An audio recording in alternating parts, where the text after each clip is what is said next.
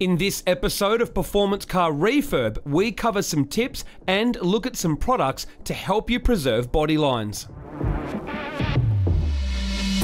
In Performance Car Refurb, we follow two fourth-year apprentices as they learn collision repair tips as they refurbish a Nissan R32 Skyline GTR, a hero and modern classic of the performance car world. This R32 will soon have the show to match its go.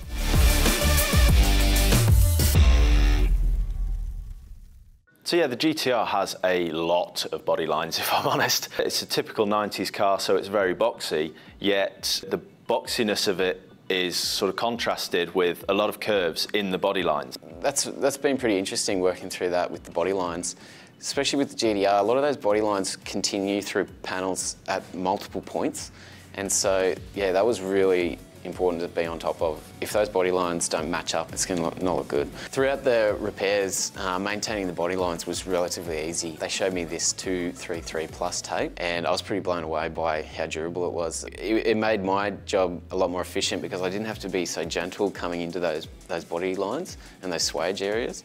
And so by laying that down, masking one side, then coming back, masking the other, you can really just get in, get it done, not have to worry about it. It bends around the flares really well, good tear off. Yeah, so that was a good product to explore. We've got a brand new product on the market, which is the grippy sanding cloth, and it's been used a lot on this vehicle, to be honest. We've found so many areas where it's just helped out so much. Coming in of various amounts of grip ranges, we've found we can finish off, filler repairs, to sand body lines or edges.